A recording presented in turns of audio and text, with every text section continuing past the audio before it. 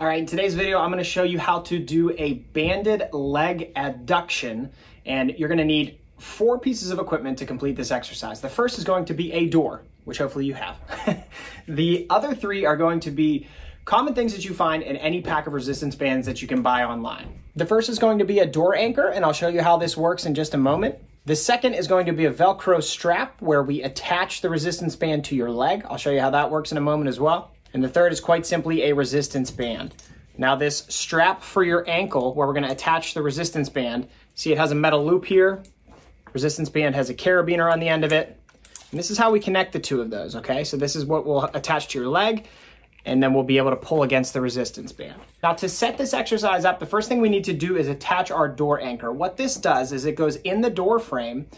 This notch here, this thicker part, is gonna be on the other side of the door, and it's gonna pull against the door. We're gonna close the door on top of this so that we can then put the resistance band through this loop. So you can see the door anchor is now in place. One thing I will say is make sure you put it on the hinged side of the door, not the side of the door that has the door handle. If you're pulling against the side of the door that has the door handle, that's the side that actually opens, and you don't want the door to come flying open on you when you do this exercise. So make sure it's on the hinged side of the door.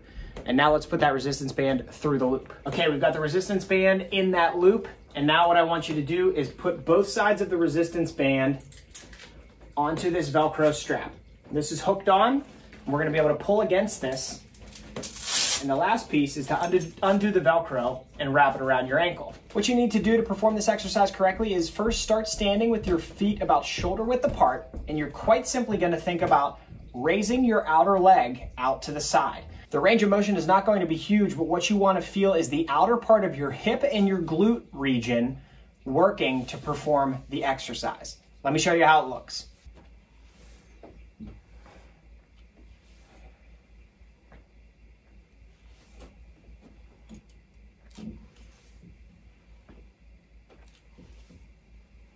And once you're done with one leg, you can take the strap off, attach it to the other ankle, and do the other leg just facing the other way. Again, you'll want this leg to be on the outside and raising that leg out to your side. I hope you found this video helpful. If you have any questions at all, please don't hesitate to ask, and happy training.